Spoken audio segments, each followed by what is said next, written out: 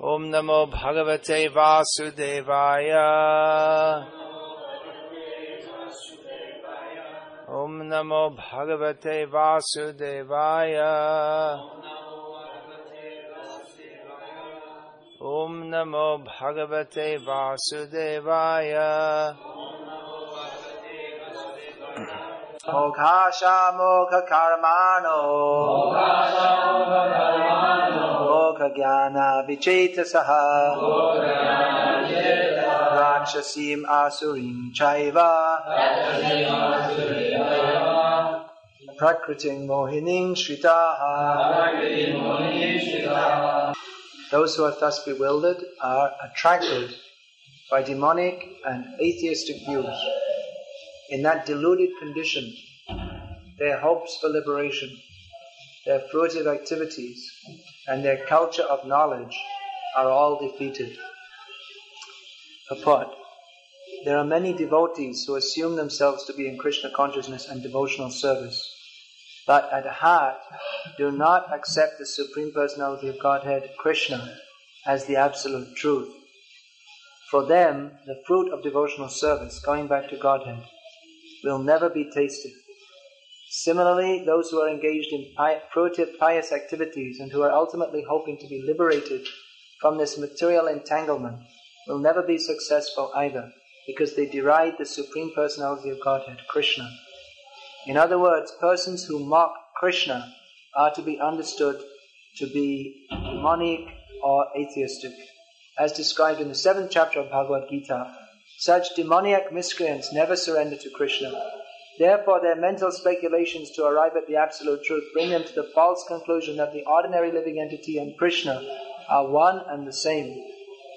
With such a false conviction, they think that the body of any human being is now simply covered by material nature, and that as soon as one is liberated from this material body, there is no difference between God and himself. This attempt to become one with Krishna will be baffled because of delusion. Such atheistic and demoniac cultivation of spiritual knowledge is always futile. That is the indication of this verse. For such persons, cultivation of the knowledge in the Vedic literature, like the Vedanta Sutra and the Upanishads, is always baffled. It is a great offense, therefore, to consider Krishna, the Supreme Personality of Godhead, to be an ordinary man.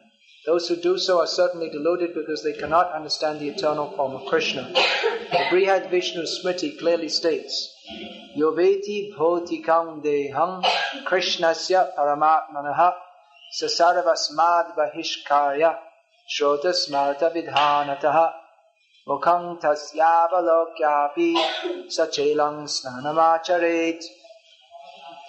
One who considers the body of Krishna to be material should be driven out from all rituals and activities of the Shruti and the Smriti.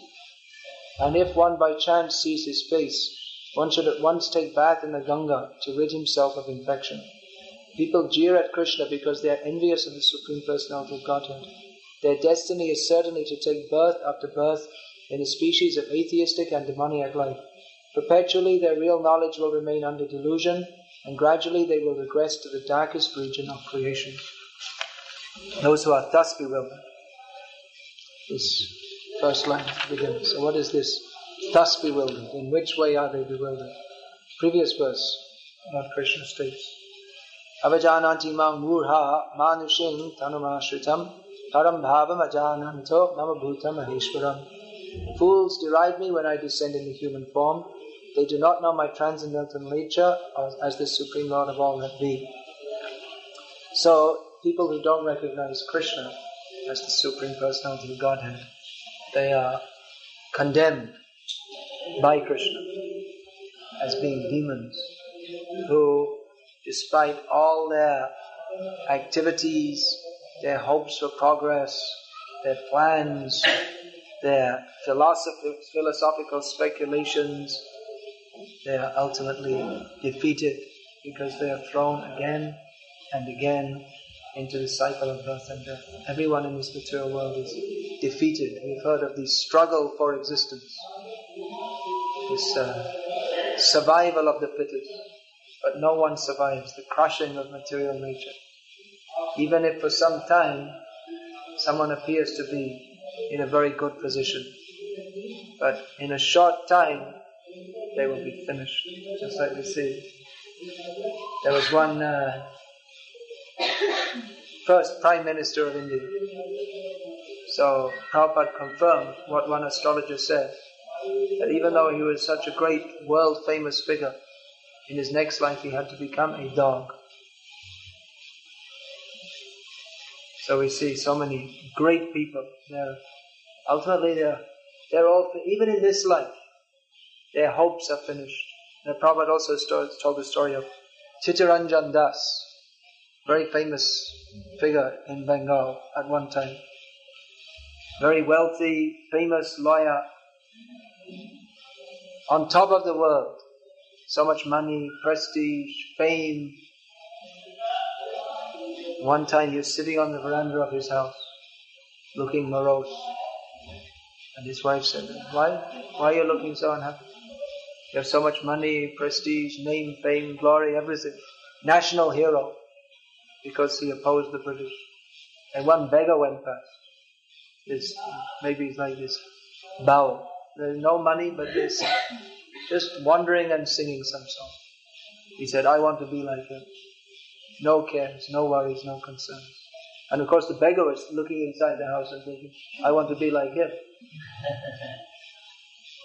So everyone in the material world, they're certain to be crushed, destroyed, disappointed. Moghasha, nirasha, hatasha, these all words mean the same thing. Their hopes are destroyed. Everyone is hopeful in this material world. Everyone is hopeful how they will be happy, especially young. You see, not only humans, but even the puppy dogs. They're jumping and looking very happy. Then after some time, they're just a mutt on the street. And people throw stones at them, beat them, get out. So in youth, everyone is very hopeful. You see, you see the wedding photo. People hang in their house on the wedding day. They look very happy and hopeful, and somehow or other, even if the guy is uglier than me and the woman is very ugly, and somehow they dress them up and put enough makeup and dresses and make them look somewhat good looking. Then they're looking you can see the look of hope. Now we're going to live very happily and everything will be very nice. I love you forever. And then you go in the home and you see the once good looking young woman is now fat like a big pumpkin. And that happy smiling look is some dull look. What happened to that hope? Everyone is hopeful. When we marry, we shall be so happy. The reality is, life is dull at best, if not downright miserable. So moghasha, because people do not know the goal of life is to accept Krishna, and all their hopes are bewildered. Nate vidu swartagating hi vishnam durashya ye bahiratamani. This Prahlad Maharaj has described. That because people do not accept Krishna, because they don't know Krishna is the goal of life, therefore, durasha is another word. Moghasha, durasha, hatasha. Nirasha means no hope. Durasha means bad hope. Hope against hope. Hopeless hope. Hatasha means all your hopes are destroyed. And moghasha means baffled. Useless hope. So everyone in this material world is hopeful. This is Maya. Maya gives some impetus that you will be happy. Don't worry, I will make you happy. But it's just like some drug, some poison, some feeling. You get some little feeling of happiness, followed by so much misery. So this is the result of not being Krishna conscious. That in this life you're bewildered, don't know what the goal of life is, you're miserable, and future, simply born to die. That's all. You're going to die, and what will happen after that? Again die, and again die, and again die, and again struggle uselessly to die again. So this is the position of material life. So how do people cope with this? Most people, they deliberately live in a big illusion. They deliberately don't inquire into spiritual life. Even if they take up some religious path, they deliberately keep in a very materialistic kind of consciousness. Just like you'll find there are many people who say we believe in this religion or that religion. But then if we come to the point, well actually what is the purpose of life? Who is God? They don't want to be interested in these things. Just God is there, He's in the church or the mosque, temple, we go to pray to Him. When we need something, we go to pray to Him. That's all. So let Him stay there, and we shall stay here. And don't think too much about it. Just let Him be God, and give us whatever He has to give us. That's finished. No, don't go so deep. We find so many people here in India, they're supposed to be devotees of Krishna by family. But if their child wants to become a renunciate and surrender to Krishna, then they become very upset. They're supposed to be devotees of Krishna, but then when their son wants to dedicate their life, no, why don't you be Krishna conscious? You can also practice at home. You can also be a first-class materialist and also be Krishna conscious. That's their idea. Religion is all right, but not too much. Just a little bit.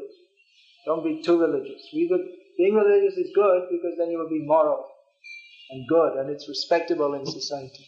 But giving your whole life to be a sadhu, what could be worse than that? That's what they think. So this is condition of a materialistic person. He wants to avoid Krishna, sometimes even in the name of being Krishna conscious. Here in this purport, Prabhupada's first sentence, there are many devotees who assume themselves to be Krishna conscious and devotional service, but at heart do not accept the Supreme Personality of Godhead, Krishna, as the absolute truth.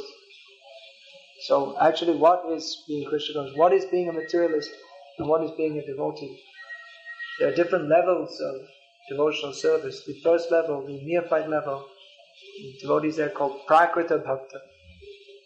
Neophyte devotee is called Prakrita Bhakta. Prakrita means material and Bhakta means devotee. So actually these two terms are contradictory. How can you be a materialist and a devotee? Because devotee means he's thinking of Krishna. He wants to go to Krishna. His life is dedicated to Krishna. So Prakrita Bhakta means he's trying to enjoy the material world and still be a devotee of Krishna. So there are different kinds of Prakrita Bhaktas. One may be a very neophyte devotee who's interested in becoming Krishna conscious, but he's just very newly beginning, has very little idea. Another kind is someone who is he's a materialist, but he's approaching Krishna for some material benefit. But he doesn't really want to surrender to Krishna very much. So this kind of person is being described here in this purport. He wants to get some benefit from Krishna. Prabhupada called this time-serving devotion. This is a phrase that Prabhupada invented. You won't find it somewhere else. Just like they have different kind of pujas here in India. Saraswati puja, Ganesh puja. So what they do, they make some from earth and straw. They make some deity and it's painted very nicely. And they worship. For the period, whatever it is, Ganesh puja is 10 days? Something, whatever it is.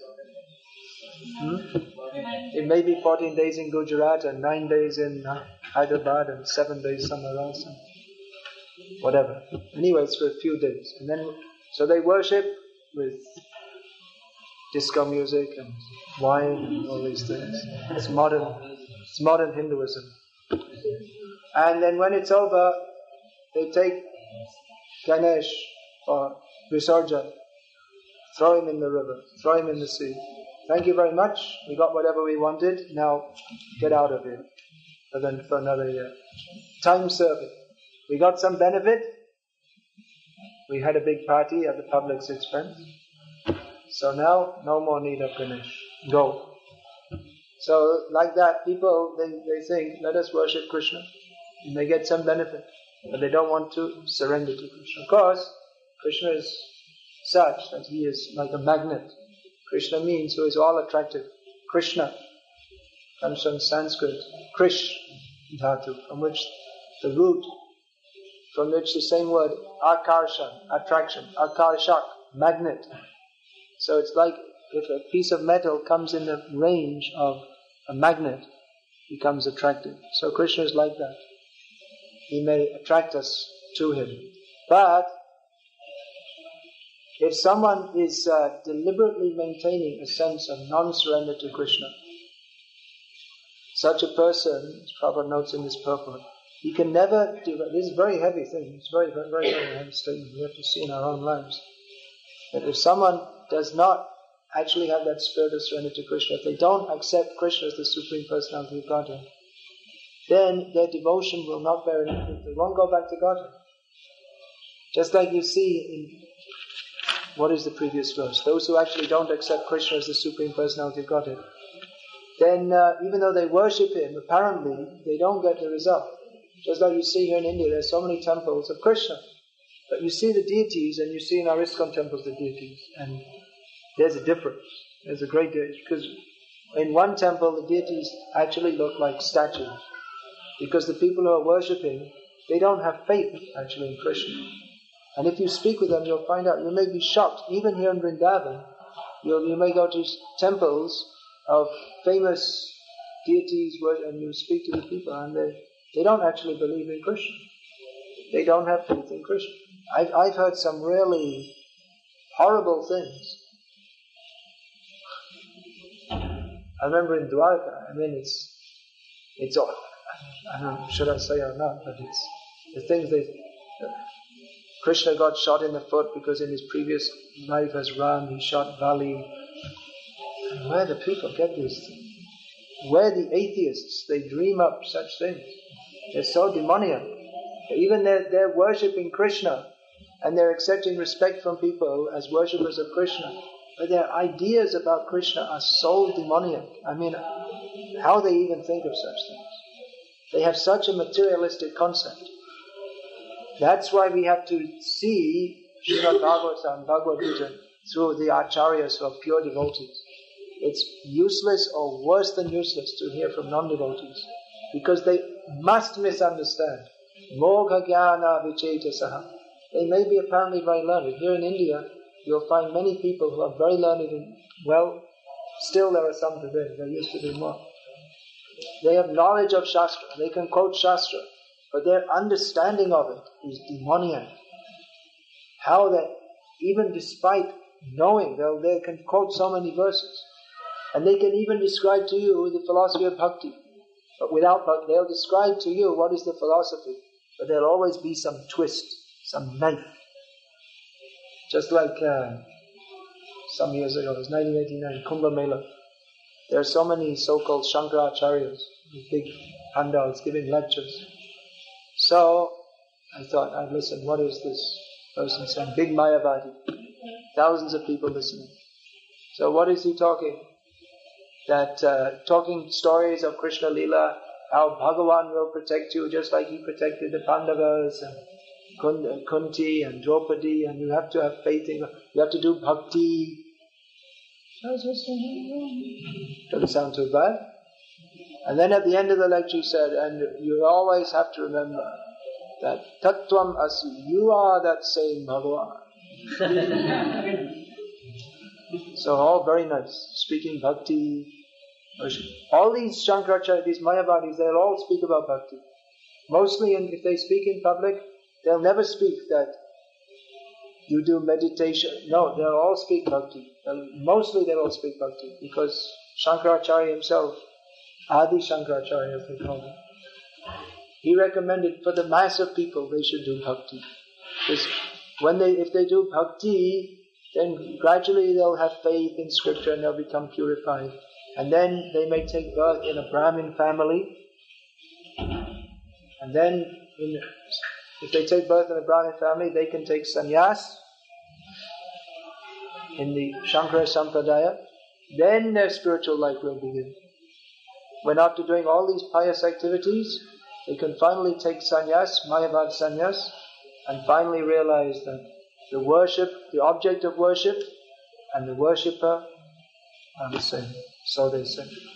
So mostly all this bhakti that you see going on in India, it's mostly, people all have this idea. They don't know Shankaracharya's philosophy, what it is. Who knows nowadays? Because who knows any day? Because it's so complicated, it doesn't make any sense anyway. But there's some general ideas which are coming through, which that you are all God. Ultimately you are God. You are worshipping God, but in future you will jump up on the altar and people will worship you. You will become God. You are God. That's what they think. So mostly what's going on in the name of devotion, it's crippled by this wrong concept that we are all God. And it's very deep. Prabhupada said that in India, you scratch anywhere and you'll find. You see, like skin deep. You see, nice devotee. A little bit underneath Mayavada. They're thinking, we are God. And not only in India, because Nirvishesha Shunyavadi Paschatta Deshata. Very widely spread. Everyone is, even in the Western countries, if we speak of God, mostly people, even people who say they believe in God, mostly they have some idea that I am you and you are me and we are all together. Everything is all one. So actually, to establish this, who is Krishna? Sthapitam ye Sri Chaitanya Mano Bhishtam Sthapitam yena bhutale Swayam Rupa Kadama Yam Dadati Swapadantikam. Vaishnava prays like this. But when will Rupa Goswami Prabhupada give me the blessing? We can do something in this parampara that Chaitanya Mahaprabhu has established, to establish that Sri Krishna is the absolute truth, the personality of Godhead. This is the absolute truth, this is the actual point of knowledge. Gyan, so-called Gyanis.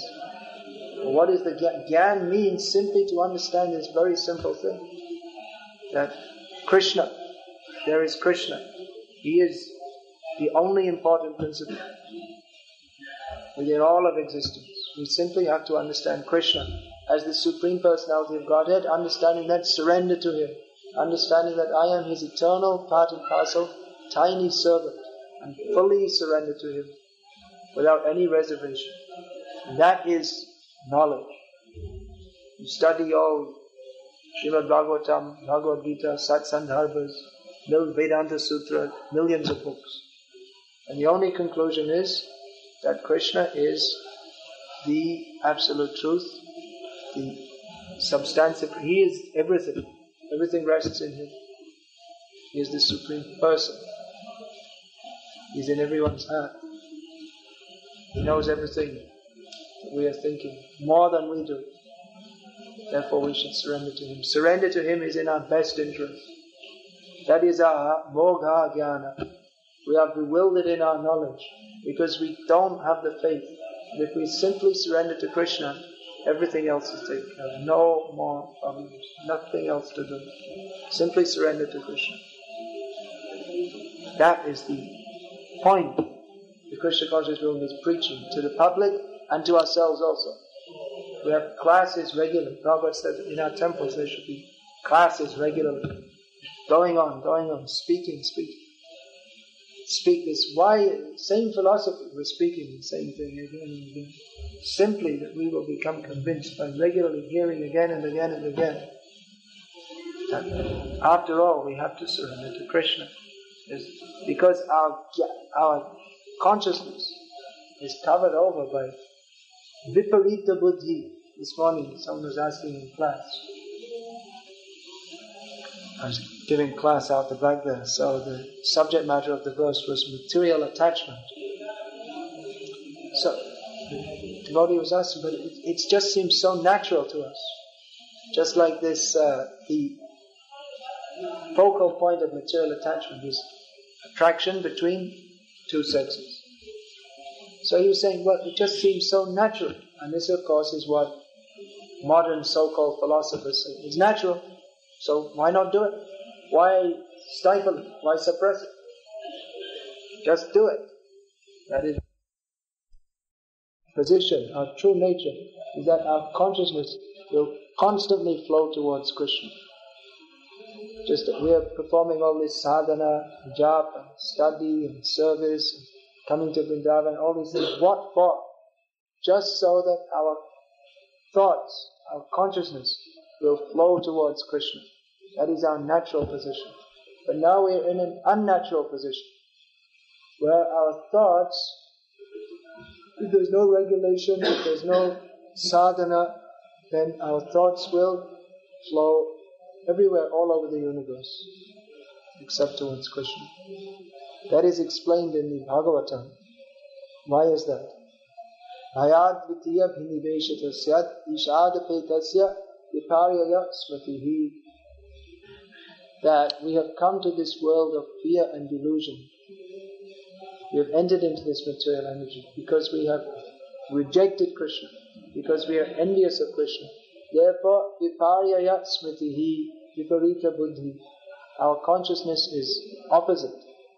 Our consciousness that should flow towards Krishna is now flowing away from Krishna. Unnatural position, diseased condition. Ichhadvesha samutena dvandvamohena bharata sarvabhutani sammoham sarga yanti parantapa. Because of bad desire and envy of Krishna, we've come to this material world. And instead of thinking how to serve Krishna, we are now thinking how I will imitate Krishna, how I will enjoy this material world. So as a result, it seems natural to us because we are fully under the control of material energy. We're fully influenced by the powerful material energy by which yaya samohito jiva atmanam trigunatmakam. We are influenced by the material energy, by three modes of material nature, and we identify with that. Therefore, it seems natural for us that we should enjoy this material world, but it's not natural. Not natural, and the result is that we simply have to suffer again and again and again. So actually, it is natural for us to be Krishna conscious. But because we are cultivating the wrong desire, therefore we have to suffer again and again and again. So in our Krishna conscious movement, we have to hear again and again and again from the right source, very carefully hearing from the right person. If there's a little bit wrong philosophy, it's very dangerous. That means mogha jnana, moghasha. Everything will be finished. If you get the wrong philosophy, even if it's a little bit wrong, it's just like a tangent. If you go off on a tangent, slightly away from the straight line. The straight line is going from here back to Godhead. And if you go on a tangent, then you have to go a long distance on a tangent. Even if it's slightly away, then you miss the mark. So to get exactly the right philosophy, exactly the right understanding, which is not difficult to understand. Krishna is the Supreme Personality of Godhead. He's not an unembodied power. He's not simply some idea. He is as he is, the Supreme Personality of Godhead. Inconceivable means impossible to fully understand, but possible to understand as much as he describes himself in Gita. So that we simply have to understand and act on that. Understanding means if we actually understand, we will act on it. The sign of someone who's understanding Bhagavad-gita is that he will surrender to Krishna. Because Krishna said, surrender to me. So one who's understanding, one who's accepting Krishna, he will act on that and he will surrender to Krishna. So this understanding is not just academic knowledge, but it's also a matter of the attitude. If someone is very deeply envious of Krishna, then even after hearing this philosophy, even after joining this Krishna conscious movement, they will not want to surrender to Krishna. They will retain this hard-heartedness, and even they may assume themselves to be in Krishna consciousness, but ultimately they have some other motive. They may not recognize it themselves, may be very deeply rooted, that they don't ultimately accept Krishna as supreme. Actually, if we fully accepted Krishna as supreme, then what else is there to do but fully surrender to him? If we actually understand, then no more wasting time, messing about. We'll be very careful not to be attracted by demoniac and atheistic views. So we're still trying to understand.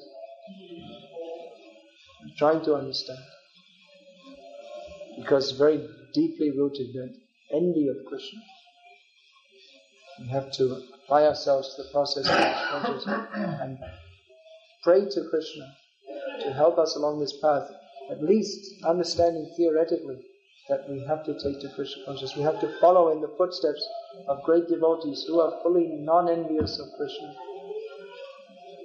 who are not bewildered, who are not baffled, who are liberated, and to follow in the path of liberated souls, have full faith in Krishna, and who know how to deliver Krishna.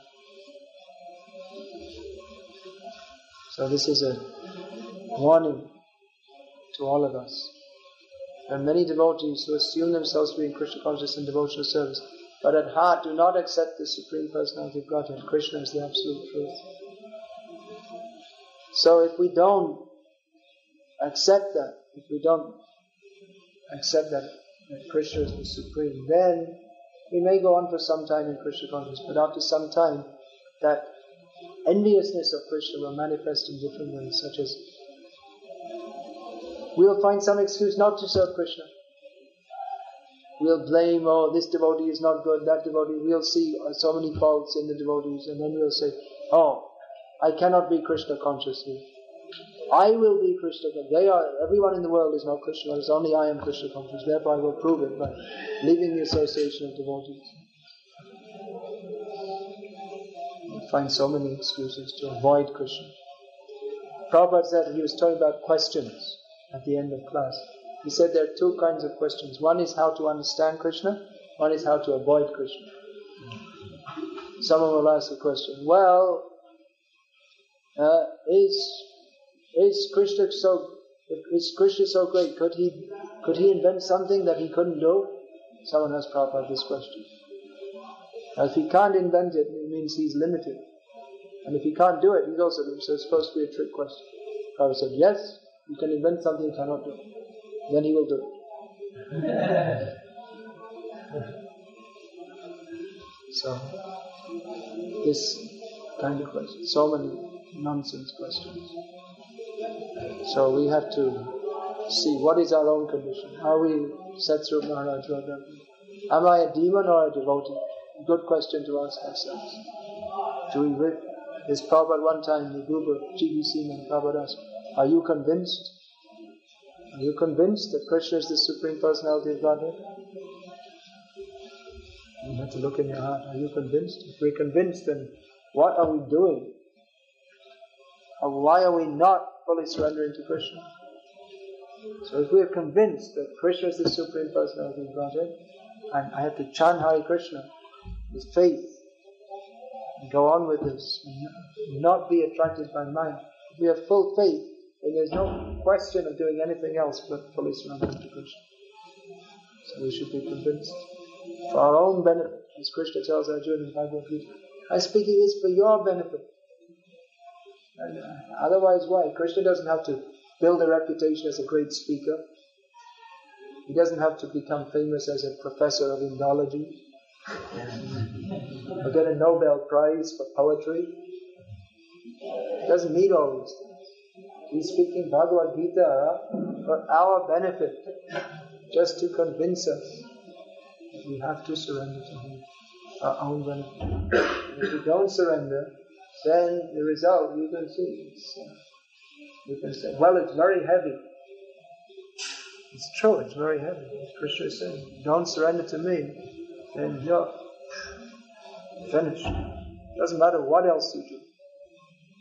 Whatever, you may be a big yogi, jnani, you see a big yogi, Durvasa Muni, do not surrender to Krishna.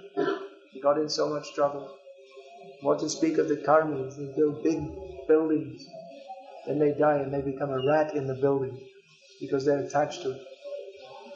You know that people, they build big buildings and they're so attached to it that when they die, they come back in the same building as a rat or a snake or a cockroach, something like this. So you see, they went to so much trouble to build a building, and then they come back as a rat in the same building, and someone put some rat poison.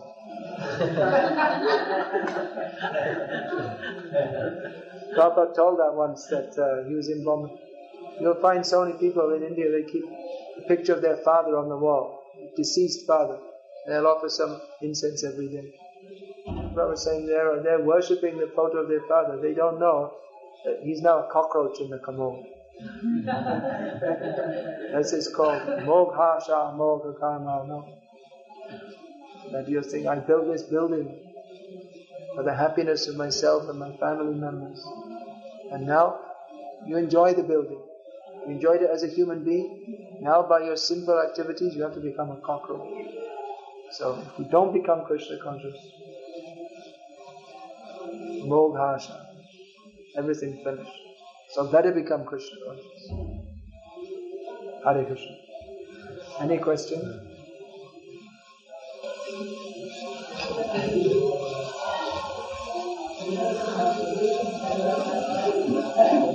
Please.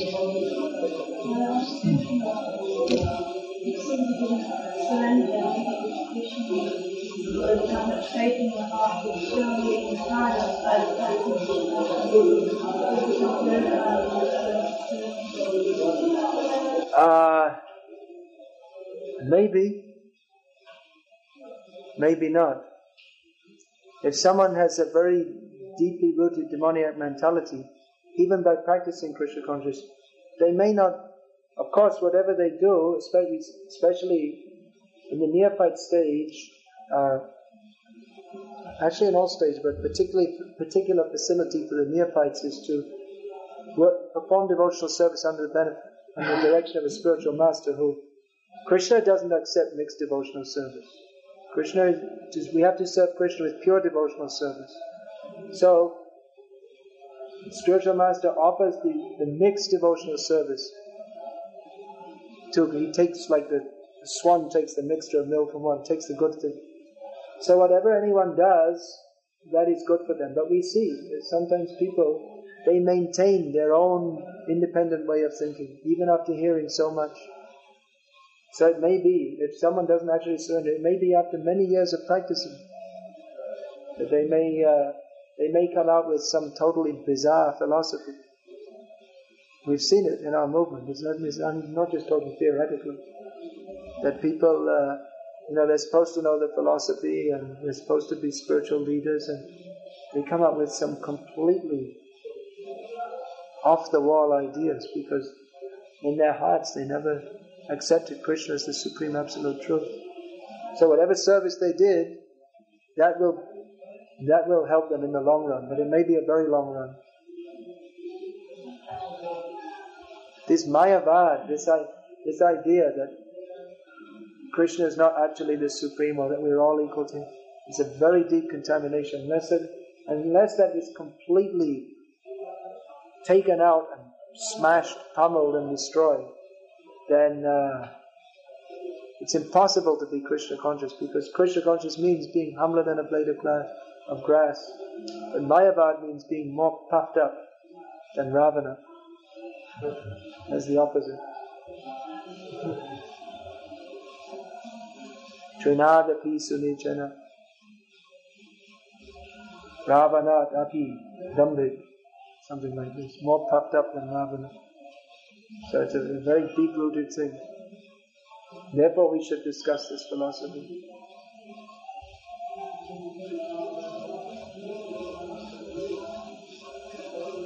Everyone should be engaged in Krishna consciousness. That's the opportunity given.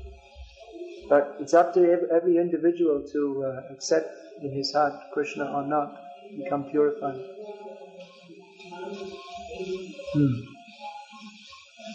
You're saying that you may just make excuses to tell everybody else is Krishna conscious, or only I am, so therefore me.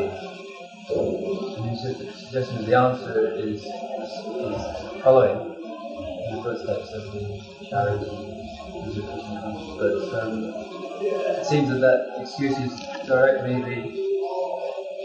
to avoid following. So what is the remedy? To change your vision, to change the vision from crippled vision.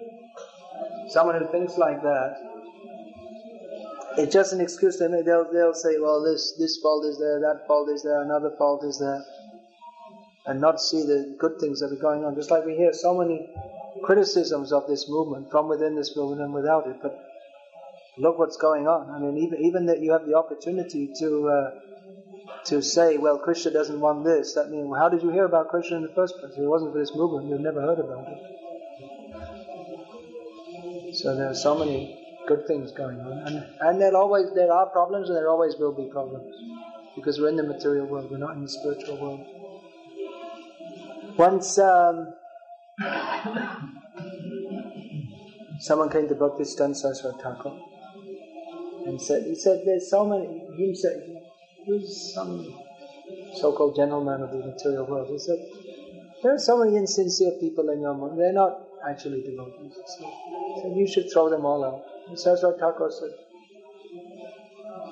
you throw them out, they have no hope. As long as they're here, they have some hope. At least they're chanting and they're doing something. They can become purified. He said it's like if you go in the hospital and complain, well, everyone here is sick. Of course they're sick. It's a hospital. They're here for getting cured. At least they're taking the treatment. You have some hope. As long as you're taking the treatment, you have some hope. But if you don't take the treatment, then where is the hope?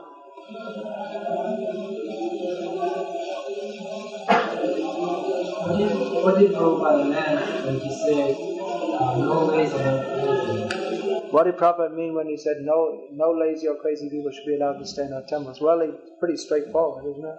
Lazy, you can look it up in the dictionary. It means someone who doesn't want to do any work. And crazy, well, of course, there are degrees of craziness. More or less everyone's crazy in this material world.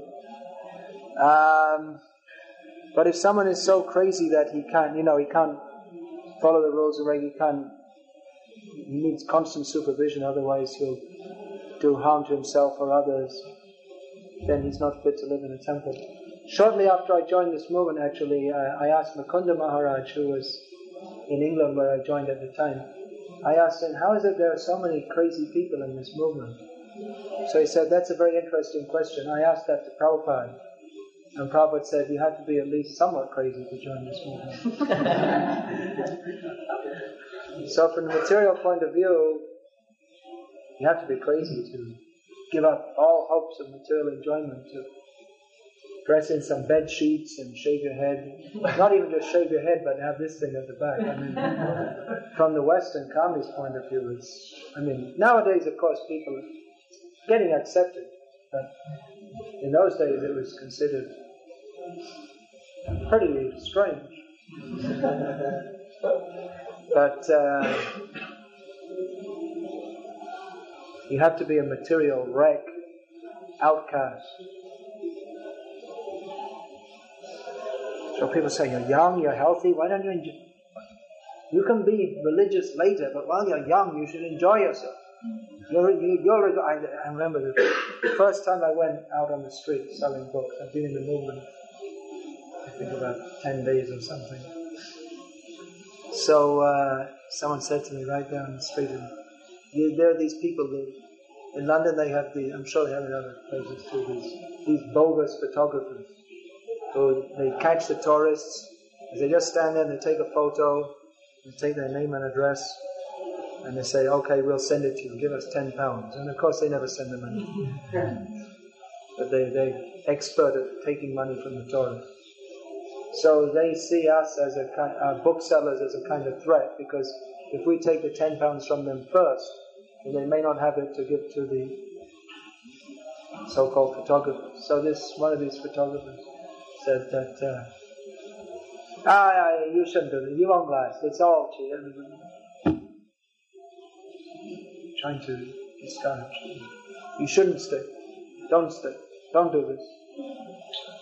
He was saying it's cheating, his whole life's business is cheating. So we have to see who will stay. Don't just do it as a sentiment. Understand, this is not, from the material point of view, this is crazy. But actually, this is reality. And that's another thing Prabhupada said, that if when you're walking on the street, you see, I belong in a different world to everybody else, I'm in Krishna consciousness, then you're making advancement. So when we walk on the street, we see everyone, and we think, why don't they have tilak on? Why they may think we're looking strange. They look so strange. They don't have shaved head. They don't have tilak. And they're all talking for jalpa. What's wrong with them? identify ourselves with devotees and devotional way of thinking. So time for Arati. And we'll have class again tomorrow if anyone would like to come and talk about these things. Prabhupada wrote in this style, spoken. We should see what is the antithesis of Krishna consciousness, so that we can come to the positive position. We have to cut out the bad things. In Moghasha, to come to the positive position. So tomorrow in the next verse. Jai Hare Krishna.